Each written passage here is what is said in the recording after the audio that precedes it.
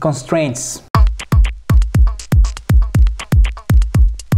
In any 3D application were born mainly for all these mechanical things, like connecting things, following things, having almost like a clock that you can open it up and you see all the cogs, and every single thing it's constrained to something. Maya has several constraints. We'll be touching on those ones that we use for animation. Although if you open the constraint menu here, if you go constraint, you can find that menu under the animation module, and then go constraint. Here you can tear that menu off right there so you can have it handy. So you can see that it has that menu constraint. It has point constraint, aim constraint, orient constraint, scale, parent, and it has new ones. You can constrain things to geometry, normals, tangents, and even more, as you can see down the list. Each one of those ones, what it's mainly doing, it is setting limits, and it is making some sort of like connection between one object and then one other item in the scene.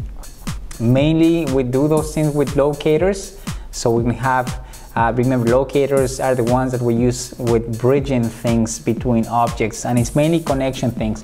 And as I mentioned before, all these things could be like very, very technical. In the old days, it was just for manipulating things in the way from a programming point of view, that if you move the sphere going up, the cube would follow, and things like those ones. But with animation, we use them a lot for things that, let's say if I want to grab the mouse like that, or if I want to grab the pen like that and then let it go, we will be constraining and then releasing that constraint so the object goes down. So let's just go through them slowly and paying close attention to what they do, because again, this could be very, very technical. The scene that I have open here, it only contains one sphere and a cube. So I will show you basic constraints. The first one would be point constraint. And the way that Maya works, it is that the first item that you select, it is the target, and then the other item, it is going to be the source. And that could be really confusing, because somebody else can say, you know, the first one you select is the source, and then the other one could be the target. So the way that I see it is the first one you select, it is the one that is going to be having all the control. So I am selecting the sphere now, and then I select the cube, and I click on the point constraint right here. And now the cube, it's actually, if I go to the wireframe here and maximize the viewport, the cube, it's actually inside that point. Let me make it bigger so we can see it. Even something like that. So if I move the sphere now, the cube is going to be following. Even though I am not grabbing the cube, it is following the sphere because it has a point constraint. Now the point, it actually means that it's going to the axis. So both axes now are aligned. You can't really see them, but they're on the same position. If I grab the cube, you can see the axis is in the same position. I go to the sphere and it's in the same exact position. So that is the point constraint. And if you go to the outliner here, you're going to find that the cube now has the expand icon there, and it has the constraint that it's telling you now I have a constraint. So that one, if you want to let it go, you just grab it and then delete it like that. And then if you move the sphere again, that it was the item with all the control, now it's being let go. So this is one type of constraint. Let's go through the other ones, and slowly this would be sinking in. You would be understanding what's going on with these constraints. Let's try the aim constraint. Let's again grab the one that you want to have controlling the other object. So grab the sphere, then grab the cube, and then click on the aim constraint right there. And what's happening now is that if you move it, now it is always aiming to that object, and again it's always aiming to the axis. Constraints, so far these ones, they cannot see the geometry. It is always looking at the axis. And just by doing this, you can actually see that this is how we rig the characters, and then how we rig things inside the scenes. So we are automating some of the processes and the relationships between the objects. So let me just let it go again. I can go there to the outliner and then delete it. And let's go to the next one, grab the sphere, and then grab the cube, and then go to the scale, go to the orient constraint right there. So if I do this one now, what's happening is that it's trying to grab the same numbers of the rotation right there. So if I move it, it's not doing anything, it's not following, it's not snapping, it's only for the rotation right there. And it is very handy, as you can see. You can have one object that maybe this one's off the screen, nobody can see it, and let me just switch to this one so I can be able to manipulate that like that, and just take it out, and I can rotate the other object and then see the changes in this one. So this one's been affected by the other one. So again, it's really useful. Let me let it go again, right there. Let's go for the scale constraint right there. Grab the sphere, same idea, go to the scale. And now what's going to happen is that it is going to be following the values on the scale of the control object right there. If you do it in just one axis, goes like that. If you do it in the other axis, goes like that. Or you can grab them all, which is pretty self-explanatory so far. So go and delete it right there.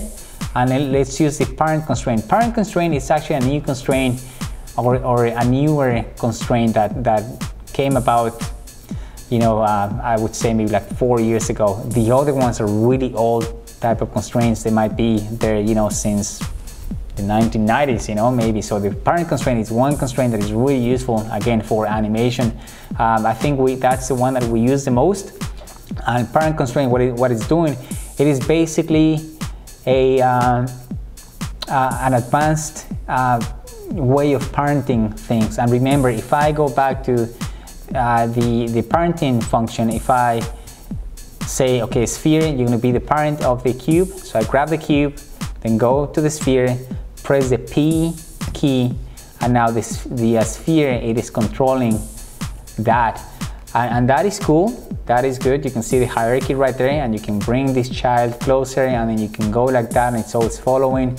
If you rotate it, it's going to go like that, always following what the parent is doing. The only downside to parenting like that is that you cannot let it go, never, ever, ever. So if you animate this one and then you put it somewhere in a specific position you want, and then you go back to this one, that position is going to change. And now you're getting like, oh, please stay there. But you can't do it because there's no option, and you cannot really keyframe the parenting. It's either on or it's off. So now it's on, and you can't do anything about it. So that's why the parent constraint comes into place. So let me go and undo that hierarchy. This one, I can also open the other view so we can see it better if you like the other one better. Hypergraph, keep it right there. So now there's no hierarchy on these ones. And let's just bring it closer to the sphere right there. And I go now into the parent constraint. So again, grab the sphere first. That is the one that is going to be controlling. And then grab the other one right there and go parent. Now parent, it is doing a couple of things. It is by default, it is constraining the translations and rotations. So if I go like that, it's doing the same thing as the parenting, which is really cool. The main difference with this one is that if you grab now the child, you can set it that releases the control right there. So I can go and say this one that is 1, I can go and say 0, and now this one does not have any influence or control over that. So what's really cool with that is that you can keyframe that. So let's just do a little test on that. I can go and set 1 right here, and let's go down to the frames. So this one, frame 1, let's just do a quick animation right there. Set the keyframe, go to frame 24, and let's just move it like that, as simple as that, so we can see the purpose of this constraint. And then on frame, let me actually do something here, something more interesting. Let me just undo this, something that makes more sense. You can see these things, hold on. Okay, let me just set the scene. I'm gonna make the sphere push the cube like that, so just set it like this and go to frame 1. Sorry, go to frame 1 right there and go to frame 12. Sorry, go all the way to 24. I'm thinking as I'm speaking, so I'm changing my mind, so let me just go there. So now we have this is going like that on frame 24. Let me bring the 24 over to the frame 12, so it goes through, and then frame 24 maybe just goes somewhere here again. And what it's doing, it is going through. I want that to be pushed, that cube to be pushed and then go back, so I can constrain and animate that constraint. So now let's go to the cube here and then set keyframes. It was 1, I can copy those keyframes, so it was 1, 12 and 24, so I'll do the same keyframes. So 1 here, 12 right there, and then 24, just for me to know. So if I go frame by frame and I see that the first frame that this is making contact, I can actually keyframe it right there, and I will be keyframing that constraint. So here in frame 4, let's see, frame 5, grab the sphere, grab the cube, and then constrain it. So it'll be parent constraint to that right there, and then go to the keyframe right here and then keyframe it. So now this is always following. As you can see, now it's following. So in the frame before, I want to turn that off, so it stays right there, and then keyframe it. So now what's happening here is that it reaches that point and then it pushes the cube right there. So now you can see how this is handy. And then let's just zoom out and release that constraint somewhere when the sphere it is actually going back. So that would be frame 14. So let's do that. Let's keyframe this and make sure that I'm keyframing the constraint right there. Frame 15, let it go right here, keyframe it, and then release the cube and then leave it on that same place. Now, this is a basic example. When you have things that we're grabbing objects, that is really handy. We can turn it on, we grab the object, and then we say, ah, there you are, and then you throw it and you release the constraint, and that's how we use it. It is, I would say, like pretty much, maybe like 99% of animators doing that would be for grabbing things. Grabbing to something that I go to the desk and I go like this, constraint on, I go like, what do you mean? And then, oh, that's what you mean. Let go of the constraint and let go of that. And again, it is mainly for animation, but all the constraints have been created for technical things. Now the other ones, I'm not going to go through those ones. It's mainly because they're super technical and they all do the same thing. For instance, the geometry one, it snaps to the actual surface of the geometry, so it just goes like that. Normal one, I don't know if you know, but there's one thing that is called normals in any 3D application. So if I go to the object and I go to the display, let's see, mesh display, and I can go and say display normals right here. You're gonna see that it has like little hairs right there, and if I get a sphere that has more, let me just get something more dense right here. You see how many faces this one has? And if I do the same thing, these ones are the normals, which is basically a mathematical thing that is telling the computer that those polygons are facing either out or in. So the computer would not be calculating as much. That's the point. So the normal constraint would be attaching things to those normals. And then tangents would be, you know, just touching the surface and so on. You can do a lot more with these ones, but the main ones for animation are from point all the way down to parent, and out of these 5 parent constraint, we use that a lot.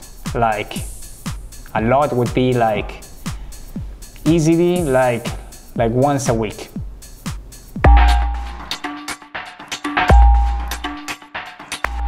Okay, let me just go back and reset the scene and open a scene that I have here for you.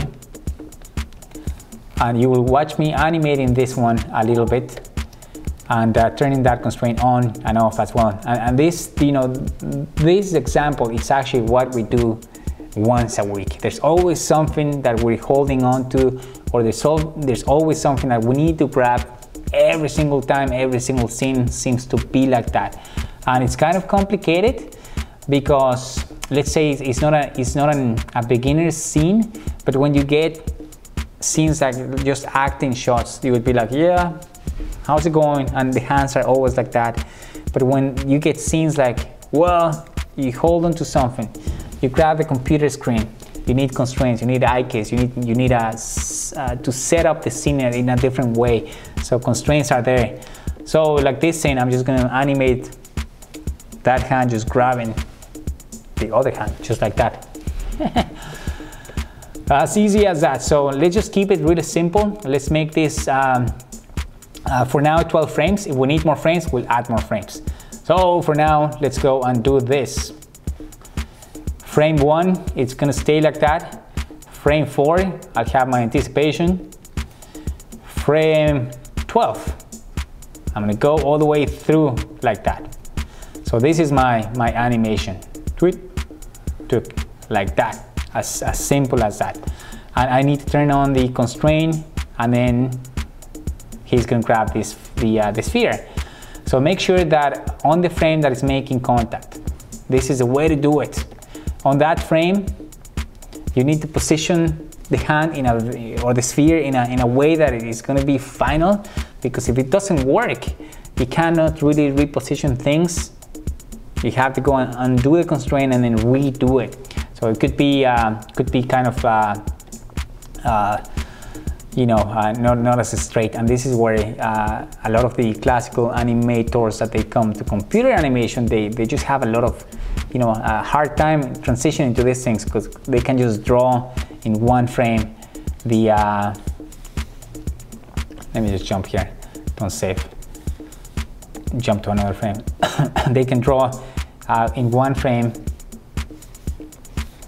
the hand like that. So the hand is open like that, and then the sphere would be here.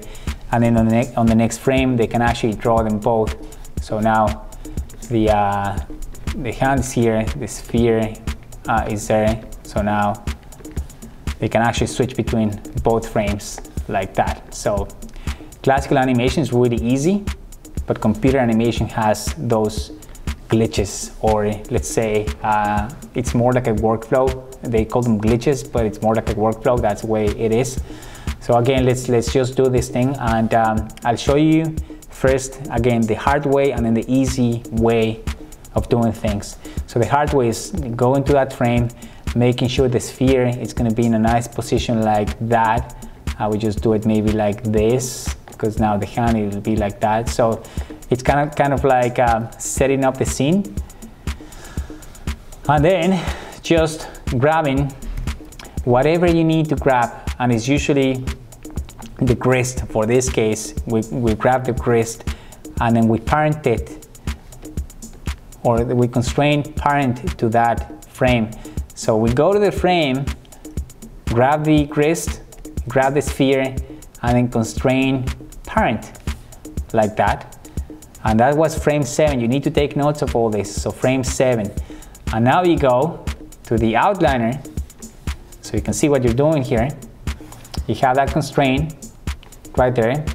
And now if you see that we have no blending control, which is the visibility or the switch right there. If I grab now the joints, and let me just get rid of the geometry right there. If I grab the joint right there, I don't have anything to keyframe yet. When I set the first keyframe, that's when things are getting now to work. Let me just go back to that geometry, like that, and I set the keyframe first, and now you can see that this one right there appears, and it's pretty simple. 1 would be on, 0 would be off.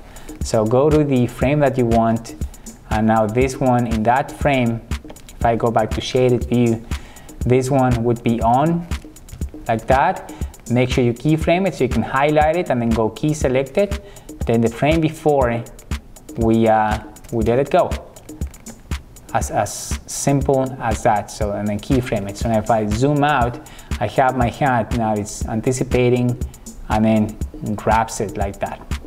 And then we get to animate the fingers, so it's a better feeling right there. So let me just do something here temporary, but it's going to be really useful. So we can see the example right there. So I can go with my 3 fingers right here, go to frame 1. Okay, so this one, I'm just positioning the fingers right here.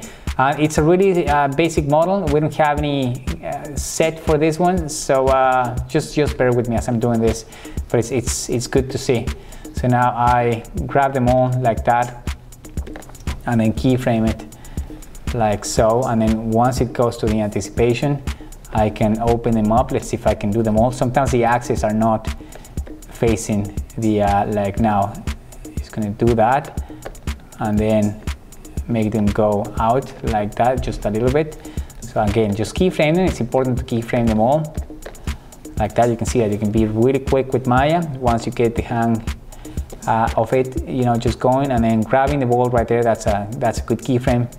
Actually, the frame before, I'm gonna leave them open, and then the frame after here, make sure that everything is making contact. And this is why you need to be sure of that frame, the contact frame, because if not, chances are that if this is not set up properly, you need to undo that constraint and redo it again. And again, this is a very simple scene, but when you get into more complicated stuff, you know, it's hard to undo constraints. It's not something that you want to be doing. You want to be like precise, really precise, and you know, just optimize the workflow. So now I position that, all those fingers, and then keyframe them. So grab them all really quick like that. We actually would look into things for keyframing all that in the following classes, and I still have one that is going through, so I will fix that because I don't like that, and then you guys would not like it as well. Yeah, something like that. So now you can see this is getting to be more obvious about grabbing the ball like that. And then of course you need to release it at some point, and then you just undo the constraint, or actually you let it go, sorry. You let go the constraint by grabbing the sphere, and then this is the switch that you want. And the cool thing about that is that everything that is keyframeable, you can see it on the curves, or dope sheet, or whatever you like the most, you can see it right there. So if I go here, I have on the curves, I have the blend parent, and it is only one frame, from one frame to the next one. And that's one thing about constraints. We usually have them from one frame to the next one. You can make the transition larger if you want. If this one's happening from frame 6 to 7, I can say, okay, let's just happen or make this happen from frame, you know, 4. I can go here from frame 4 to frame 7. But you can see how you are giving the computer some power over that, and you start getting things like the ball is moving before it should be moving. So that should not really be happening, and you want to leave as little control as you want or as you can to the computer.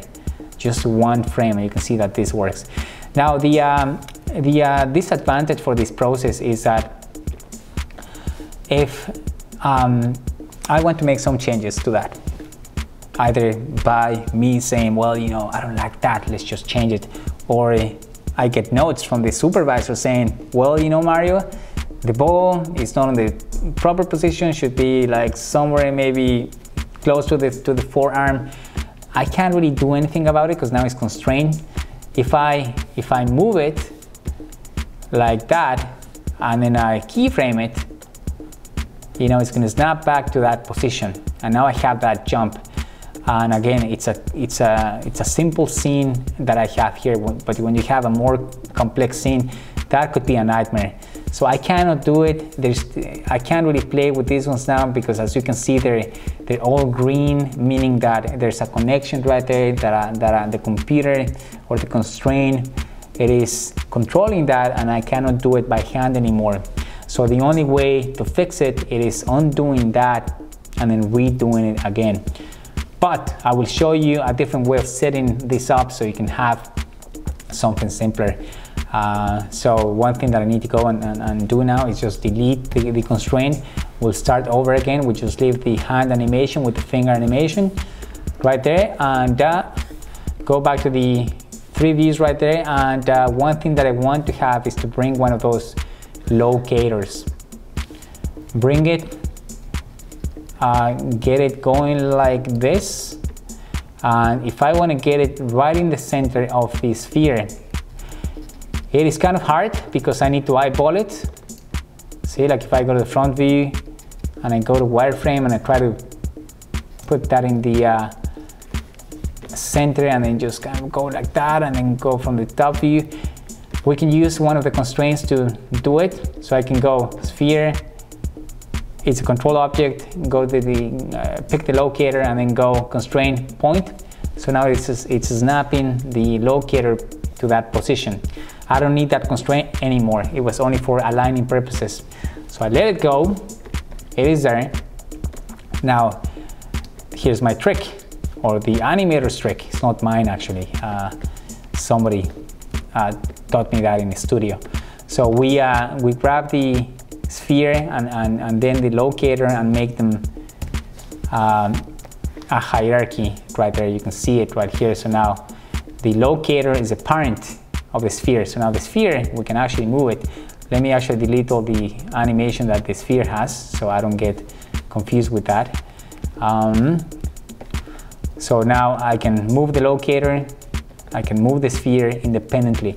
So now my parent constraint, it'll be not to the sphere straight, but it is going to be to the locator. Remember, locators, we can use them for this type of connections. They're bridges. They're not going to be rendered. We can't really see them. They don't take any memory. So they have been created for things like this ones. So now I go back to my grist bones. Go there and grab now the locator, because that's in between, and go to that same frame. So it was frame 7. I can go constraint, parent constraint. Now it's constraint. If I go to the locator and I keyframe it once, I will see now that Maya gives me that new attribute right there. And on this frame, I want the constraint to be on. Keyframe it, right click, keyframe it, frame 6.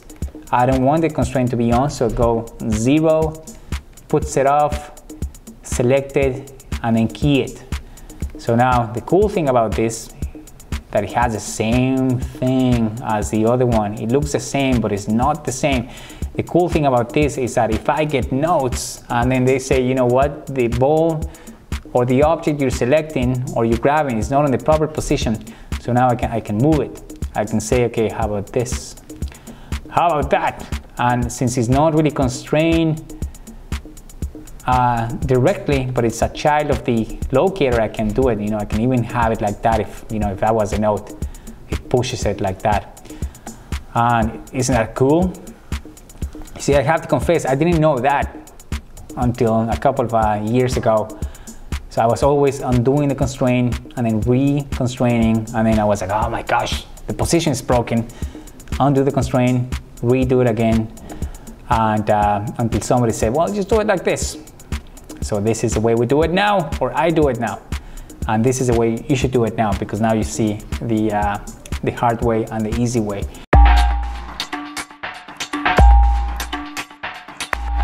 You have seen it's a combination of a lot of things, but mainly would be the constraints. And the constraints that we use is the parent constraint. You're going to be using that quite often, especially in the scenes that we have see characters interacting with something. It's pretty much about interaction with, could be a prop in their hands, or could be some sort of interaction with the set. With those constraints, play with them, go to the option boxes. They're pretty self-explanatory. We don't use them as much. We just, animators, we just constrain and do simple things. If we need something more elaborated, the TDs would do it for us pretty much. But again, just understand the concept, play with it, do some tests, break it, redo it, and then get confident with it. Thank you.